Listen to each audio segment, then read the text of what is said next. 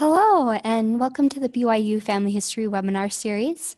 I'm Marin, and I'll be your host for this webinar.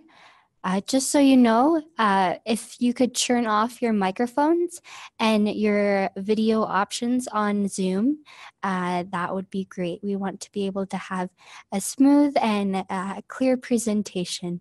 So just a reminder to turn off your video and your mics during the presentation. Today, we have our webinar with Kathryn Grant, who will be giving a presentation entitled Getting the Most Out of a FamilySearch Family Tree, Sources on the Person page. Next webinar will be a follow-up on this webinar with Kathryn Grant, and that'll be on the 13th, Thursday at 4 p.m. Mountain Standard Time. In way of announcements, the 13th will be our last webinar of the year, but we'll be back in January. And before the 13th, there will be an updated tentative schedule for January. If you have any comments or questions, you're welcome to email at fhl_webinars@byu.edu. And of course, the recording of this webinar will be available on our YouTube page and our website. And if you would like updates, you're welcome to join our social media channels. We have a Twitter, a Facebook, and a YouTube page. And just one moment as I get things set up.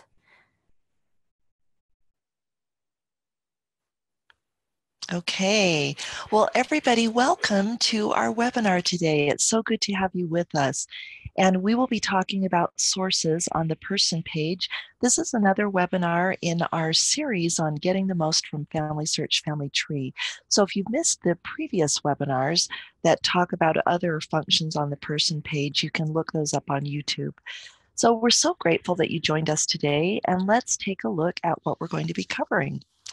So I have to tell you that when I started working on this webinar, it was getting way long, and I thought, this is just not going to work. There's too much stuff.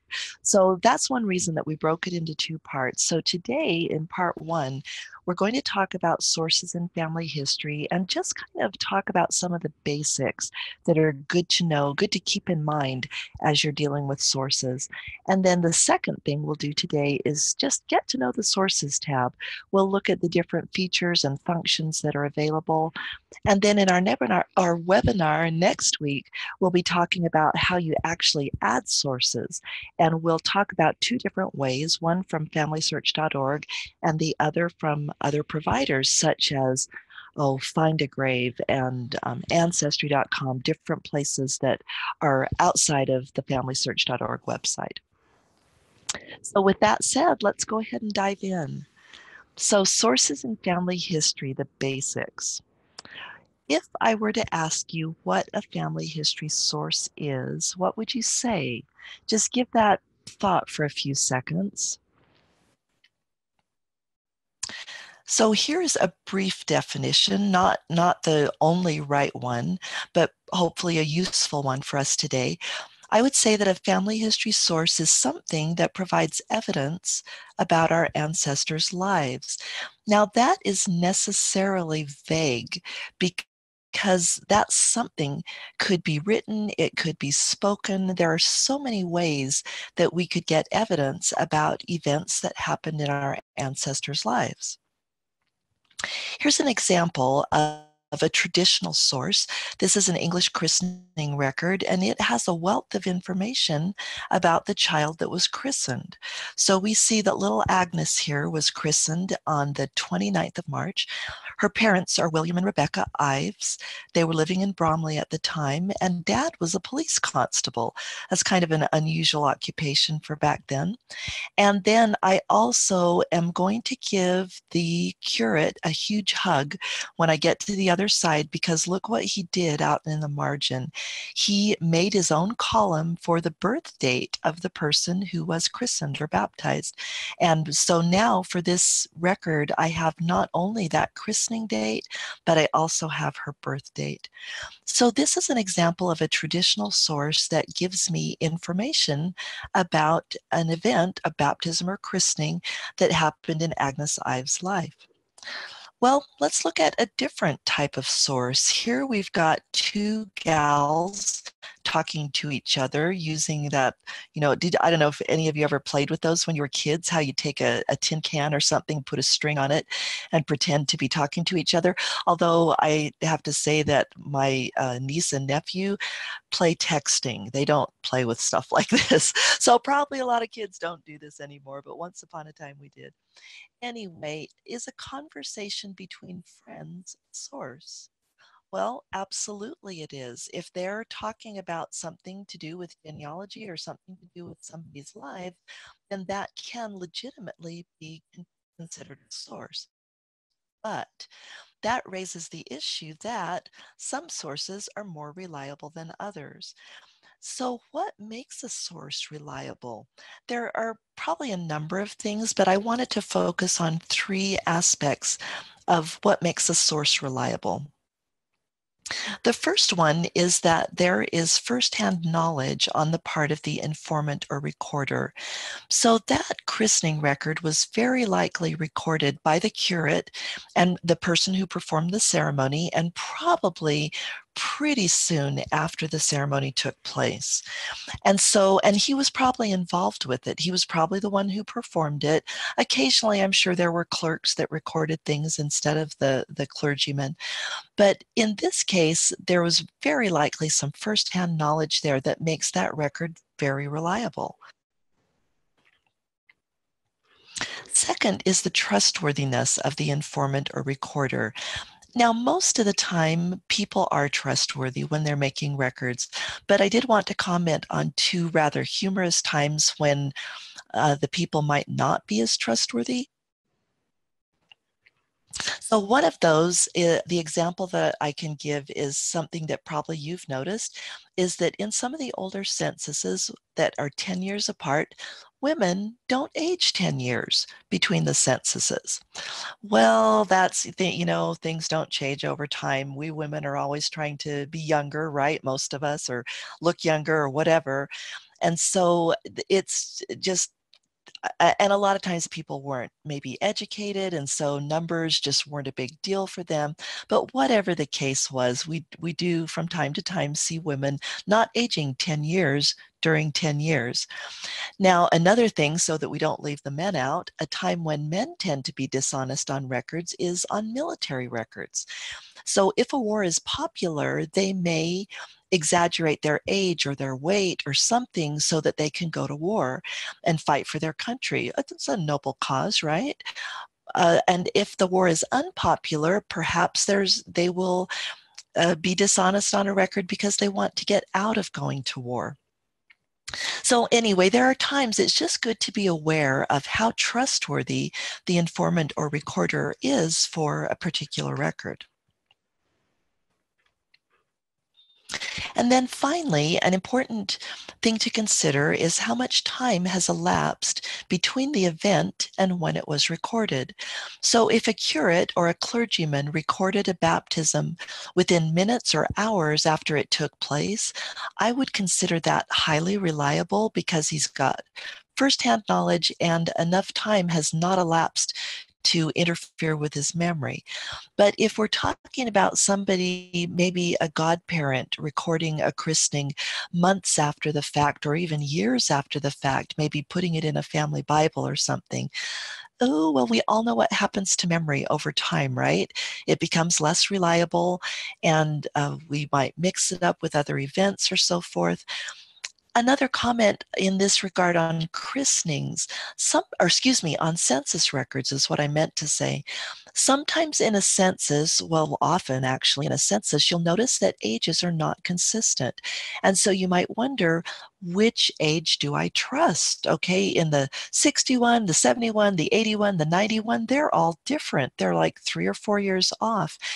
Well, this is another case where that same principle applies, that the closer to an event the record is, the more accurate it is. So if a child was born, say, in 1855, and then they're recorded in the 1861 census, that is probably going to be pretty accurate as far as the child's age, because at that age, it's easy to tell. And, you don't mix up a 2-year-old and a 7-year-old, right? Whereas you could mix up a 42-year-old and a 47-year-old. So you want to stick with the earliest record, the one that's closest to the time of the event, and normally that's going to be the most accurate one. I also wanted to make a comment about how we record sources these days. In the olden days, we used to record sources by the name of the source. And if that's not quite making sense, I'm going to have an illustration on the next slide. But for instance, if we wanted to attach an 1881 census to somebody, we would just call it the 1881 census. But with the advent of digital sources and hinting and different technologies that make our lives so much easier, we now want to attach sources by the name of the person within the record, not just by the source or the name of the record. So here's a little, oops, went too fast there. Here's a little illustration that shows the difference between the two. So the old way was just to consider the 1881 census, for example, as a source. And you would attach that source to all members of the family. So here we've got a little family made of John, Susan, Alfred, and James. And I would just attach that same source to each one of them. But now with hinting and advanced searching and so forth, it works much better for technology to label the source by the name of the person that it's about. So we now don't just have the 1881 census applied to whoever's in that family, but instead we've got a source for John in the 1881, Susan in the 1881, Alfred and James. And those to the system, those are all considered separate sources. You might have noticed in Family Tree sometimes that people maybe don't understand this new way of doing it, and they'll take the source for John and then they'll attach it to everybody in the family. So you go to Susan's page and the source says John in the 1881 census, and you go to Alfred's and it says John in the 1881 census. Well, you might think, what's the big deal? It just, the name's a little off, but it's still the right record. Well, I believe it was a training meeting that I was in where a brother from FamilySearch spoke, and he said that actually when we attach the wrong record to a person, so if I put John's source on Alfred, that's basically telling Family Tree that Alfred is John. And so it's going to bring up hints for John on Alfred's page. And so it's basically going to make things harder for hinting and harder for people that are working on the records. So we do want to be careful when we're attaching sources to attach the source by the name of the person. If that isn't clear, or if you have questions about that, please do feel free to put a question in the question box, and we will answer all questions at the end of the webinar. I did want to say one more thing about sources. So would you consider sources a necessary evil? I think there are a lot of people who do. Sources are often considered tedious, boring, difficult to use. But do you know what I've noticed? I think a lot of that is just an attitude, just a mindset that may be based on bad experiences in high school when you have to attach sources to a term paper or something. But as I've gotten into family history more, and as I've I would have to say, fallen in love with sources, I've realized just how powerful they are to turn hearts. When we look at a source, we are looking at the record of something important that happened to somebody that we love, somebody who's part of our family, whether we've ever met them or not. And so I am guessing that I'm probably preaching to the choir to most of you that are listening. But if you have a chance to teach other people to love sources, I would encourage you to do that. Help them overcome their fear of using and attaching sources and help them see what an advantage, what a benefit it is in turning their hearts to their family member, that they can get to know this person better through the source. So that's just my little encouragement to look at sources more positively. Okay, let's dive in now to how we can use the Sources tab in Family Tree. So the way you access the Sources tab is pretty straightforward, just by clicking this Sources. It doesn't really look like a tab, but I've noticed they call it a tab. So by clicking this tab right here, and that way you will go over to the Sources tab, and this is what you'll see. If sources have been added, you will see all the sources that have been attached to the person. And this looks pretty straightforward, doesn't it? But it's deceptively simple.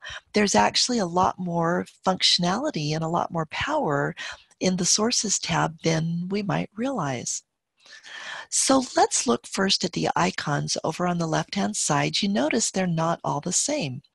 And there's actually a different icon that's not shown in this example, but here it is. So these are the icons that I've noticed. And if anybody has noticed different icons, maybe you could make a comment in the chat. But these are the three that I've noticed when I've been working on sources. The first one, the little tree icon, you'll recognize that looks like a FamilySearch logo, right? And that is because anything with this little tree means that that source came from FamilySearch historical records. It is a FamilySearch historical record. If you see this icon, the little scrapbook icon, it's because somebody has created a memory in Family Tree and then they've attached it as a source. So an example of doing that is that I have found some christening records that are not in FamilySearch historical records. So I've created a memory out of them and then I've attached them to the person in Family Tree. And then finally, we've got this globe, and that's basically for everything else. So if you've attached a record from Find a Grave or Ancestry or wherever else you may have gotten it from, it will have this little globe on it. Did you know that you can drag sources to reorder them? It used to be that we had little arrows off to the side, but no longer. Now you just click the source and you drag it. And for instance, on this one, I want my sources in chronological order. So I've got a christening here, then I've got a 71 and an 81. Well, Thomas got married after 81, so I want to drag this source down to the bottom, and that's all I do is just like click, hold, and drag it. But you got to be careful there and not actually click and let go, because then it will just open the source.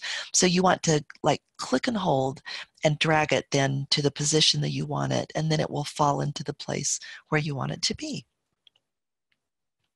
Okay, here's where we'll look at some of the more exciting functionality for getting the most out of sources. So if you want to see more detail on this source, and I actually don't think this is necessarily intuitive, so a lot of people that you help may not know this, but if you want to see more detail, just click on the source and it will open up to a pop down, I guess you could call it, that looks like this with a lot more information. So you notice the name of the source stays there at the top, but you got a bunch more stuff. So I've kind of divided this into three parts so that we can go through each part and get a little more familiar with it. And also this is too small, so we need to divide it into parts so we can have it bigger. So we're going to talk about the first part, the little set of menu items under there, and let's blow it up so it's a little easier to see. So we've got a couple or a few menu options here. Let's just go briefly through each one. I'm not going to spend a lot of time on it because I think that could get really tedious, but I encourage you to explore and kind of poke around and see what you find out and see how this could be useful to you. So the first one is View, and when you click that, you're going to get a screen that looks very much like this. Now, what you'll notice almost right away is that this screen has most of the same information that you could already see on the previous page. Well, all that information didn't used to be there. So I kind of think this is just my theory, that I think this is probably a holdover from when the information wasn't there. But it does have a few additional things off to the side here where you can see everybody a source is attached to, print it if you want to, and so forth. So it's worth looking into, but to be honest with you, I find that I don't really use that this much, but I wanted you to be aware of it because it could be helpful for you in the future. Okay, let's look at the next one. When you click Edit, you actually get a screen that is very similar to the screen that you saw when you added the source, but only 3 of the items are editable. And those are the 3 items that are shown in white here and that I've put kind of red circles around. So you might wonder, why would I want to edit these things? Well, sometimes there's mistakes or you want to add extra information, or maybe somebody has added a source without adding a reason statement and you want to go in and add one for why that, well, here it's changing, but if it's for why the information is correct, it's a great idea to add some reasoning there for why it's correct. One thing that applies to this particular screen here where we've got a source title is that you've probably noticed, as I have, that occasionally people will misindex things. For instance, Thomas's last name, Gunton, is sometimes misindexed. I've seen it misindexed as Grinton, probably because the person had difficulty reading it on the record. So if this source said Grinton, then somebody might look at it in the source list and go, why is this attached? This doesn't even look like it's for the right person. So in that case, I would probably want to go in here and edit Grinton to be Gunton, which is the correct last name. Now, there's a small caveat about that. I was in a meeting and we asked a FamilySearch representative about doing this. And he said, yes, you can absolutely do this, but just be aware that if we ever decided to refresh the source titles, it would undo your changes. And the only time they'd ever do that is if they were doing some kind of mass change to a whole bunch of sources in Family Tree. So the chances of that happening are remote, but it could happen. So I just wanted to mention that, just so that you know that it's not likely that your edits will be lost, but there is a very slight possibility. And for me, it's worth it to make the correction because most likely it's going to be there for a long time. Okay, the next one, review attachments. When you click that, you are going to get taken to the source linker page. So you will just be able to see who that record has been attached to. And this is actually a great example of what we were talking about, how the same record is now attached by name to different individuals. So we've got Thomas Joshua Gunton in the record attached to Thomas Joshua Gunton in Family Tree. Sophia attached to Sophia, Thomas Jacob attached to Thomas Jacob, and so forth. Okay, detach. That is useful if you find that a source has been added incorrectly. For instance, last night I was working with a stake member and somebody had attached an 1881 census to somebody that the person in the census had the same name, but they had a totally different family and were born in a totally different place. So as we checked into it, it became clear that that source was really not for the person whose page it was on. So we need to go ahead and detach that and explain what I just mentioned. Well, the person was born in a different place, they've got a different family and so forth, and so this source doesn't really apply here, it applies to somebody else. And it's probably nice if you can actually find the person it applies to if they're in Family Tree and attach it to the right person. It's just a little courtesy. There is also a report abuse function, and I have to say I've never had to use this. I've never run across a source that was offensive, but the functionality is there in case you do. And it gives you the options for why something might be considered offensive. If it's, probably, I don't know, has swearing in it or something with offensive, or it's spam, or it's political. Yeah, we don't really need that in Family Tree, right? If it's harassing, it infringes copyright, or there might be some other reason.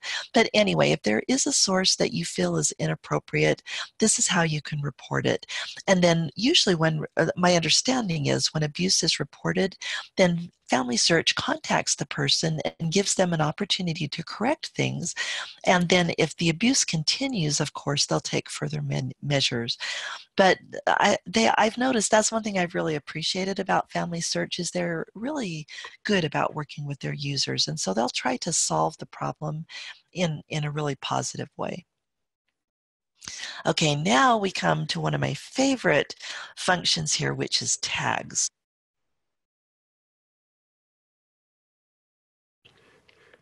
And I think that this might be a function that is not well understood and not well used. And so that's one reason why I wanted to go over it.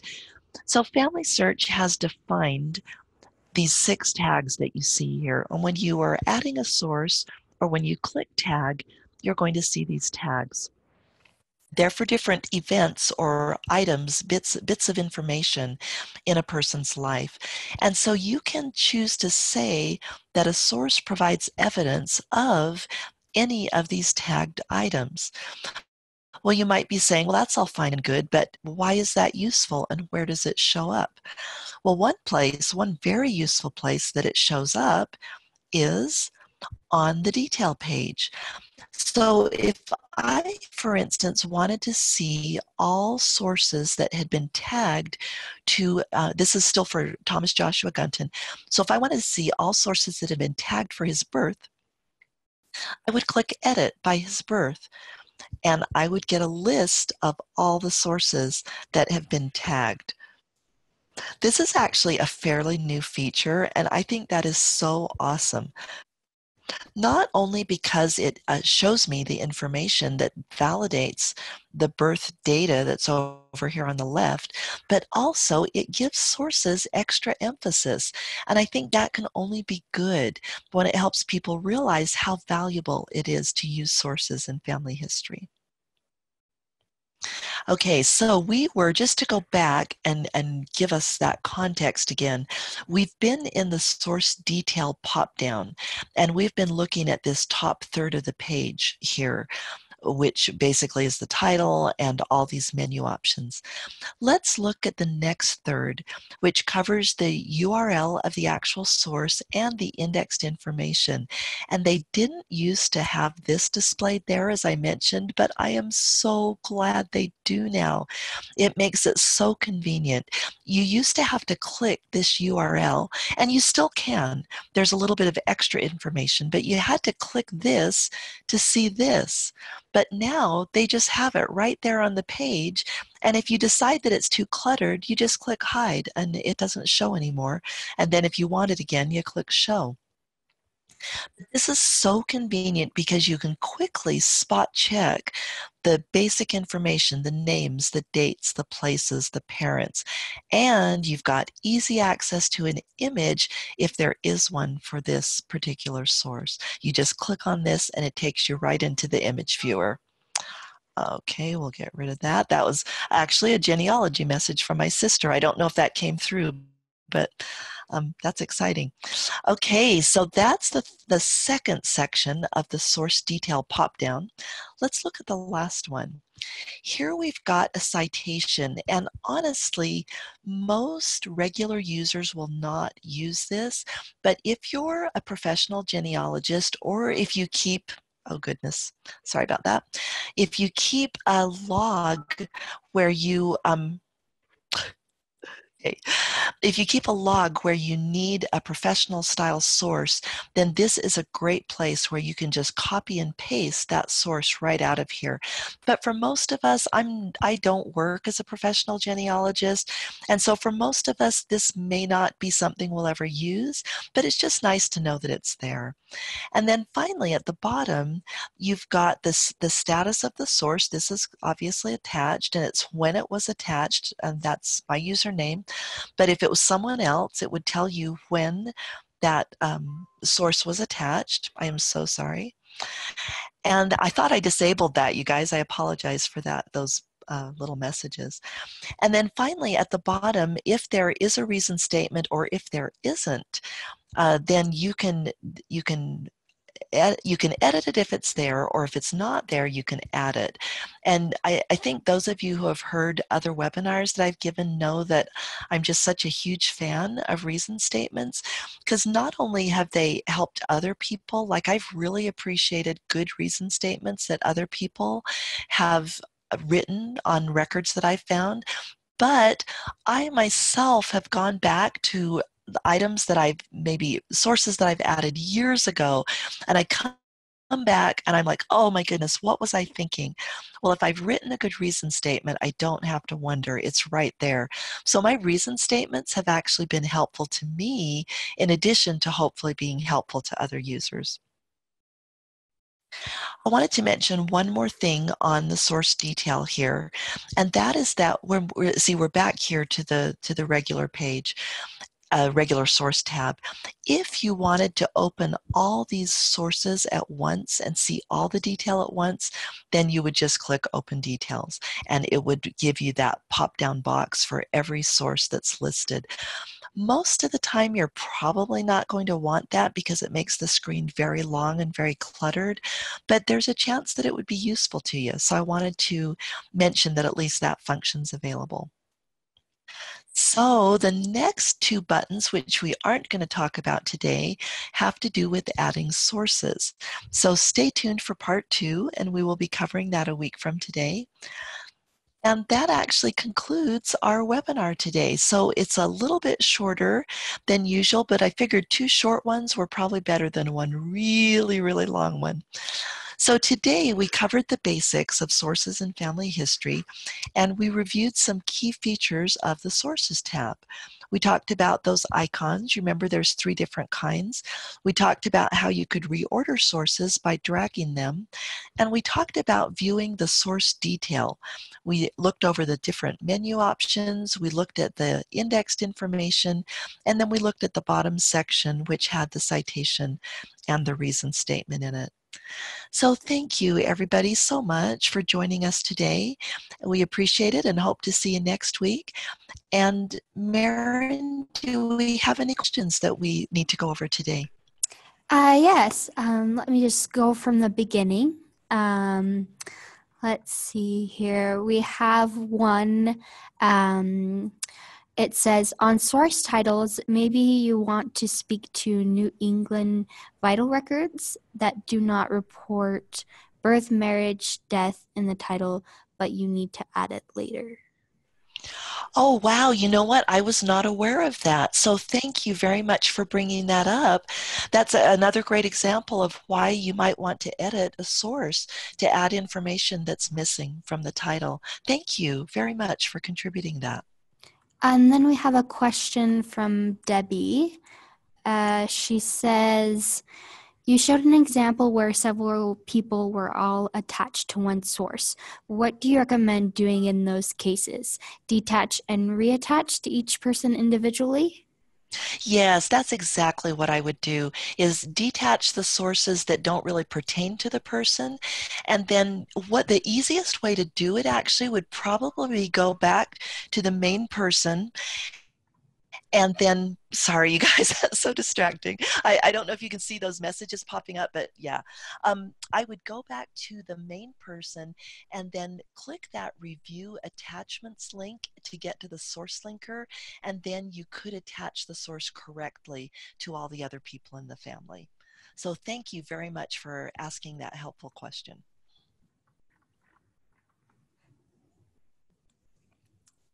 We'll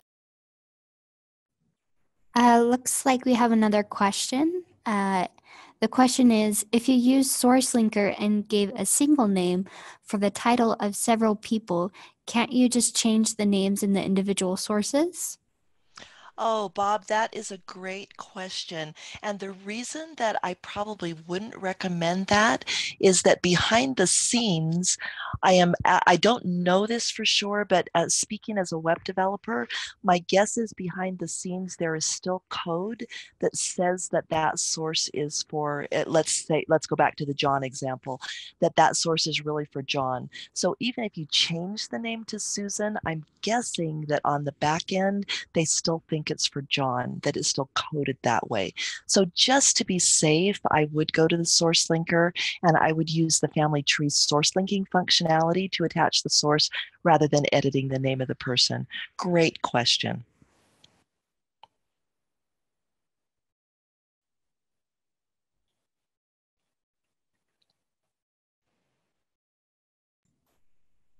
All right, I think that's all the questions we have for now.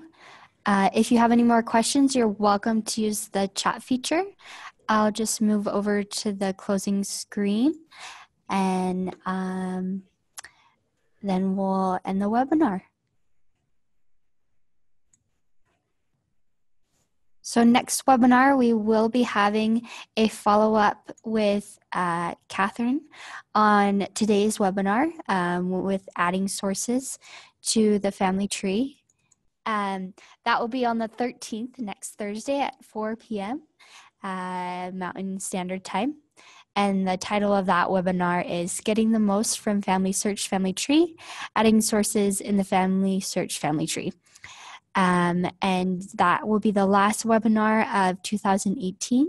And we hope that you have a happy and safe holiday. A recording of this webinar will be available on our YouTube page and on our website. And if you have any questions, suggestions, and comments, you're welcome to email us at fhl_webinars@byu.edu. We will be posting updates, especially the recording of this video on our Facebook page, our Twitter, and our YouTube. So make sure that if you'd like to share this in your Family History Center or with any of your relatives, that you grab the link from there. Thank you so much, and we hope that you have a wonderful weekend and hope to see you next Thursday.